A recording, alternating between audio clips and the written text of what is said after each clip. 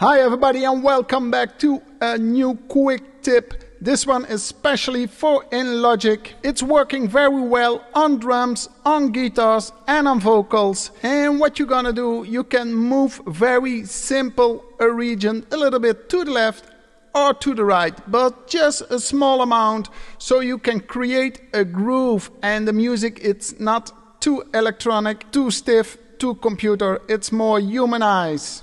What you first gonna do is select a region, then push the right mouse button, then the menu opens, go to move, then select nudge values, and you see you can select a bar, a half bar, 10 ticks. I always have it on 1 tick because that's very small. I like to do this in small steps, that's why I choose for 1 click so I can hear the groove come alive. It's moving, you don't see it, but listen, you're gonna hear it. Now it's going out of the groove.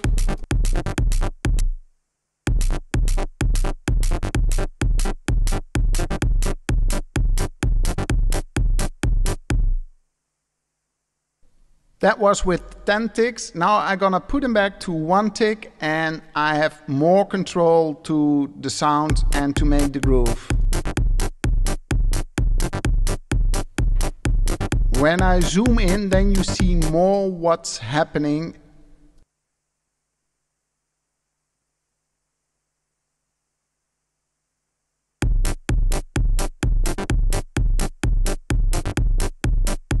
The amount ticks you want to give depends how groovy you want to make the track. Try it out with all the drums and also on vocals. It's working great. If you like this tip, give me a thumbs up, subscribe to the channel, and hope to see you next time. Enjoy!